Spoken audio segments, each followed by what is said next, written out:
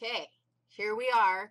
We've generated an action potential that's sending the message to the ventricle muscle, contractile cells. Dude, do your job, contract.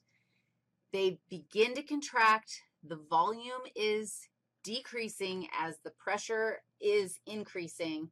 Eventually, the pressure overcomes the semilunar valves, and the blood pours out either into the aortic arch or into, there's my aortic arch, or into the pulmonary trunk. Either way, the blood is now being pushed out of the heart by the cardiac muscle tissue.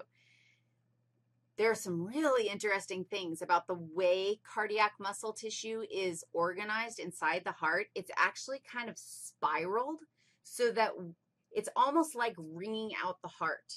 The contraction is such that it wrings out the heart and pushes all that blood up and out those arteries.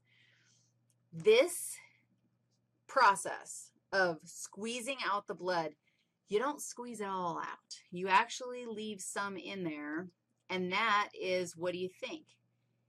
End systolic volume.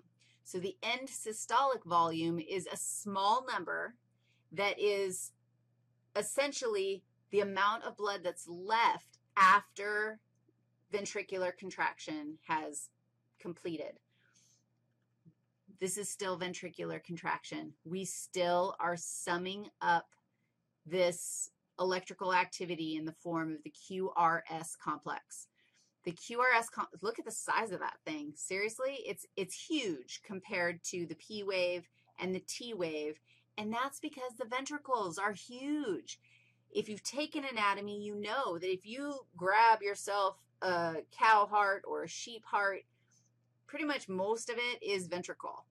And it makes sense because the ventricles, this moment, ventricular ejection, is the moment where you're pumping everything. That's the push that sends the whole bloodstream, like all your blood, all whatever, 10 liters, pints, 10 pints, not liters, 10 pints of blood through your system. Like, it's all because of this moment of ventricles contracting, and it's kind of wild if you think about it. That's a strong muscle contracting 100,000 times every single day. What? That's crazy talk. Okay, we squeezed out all of our blood.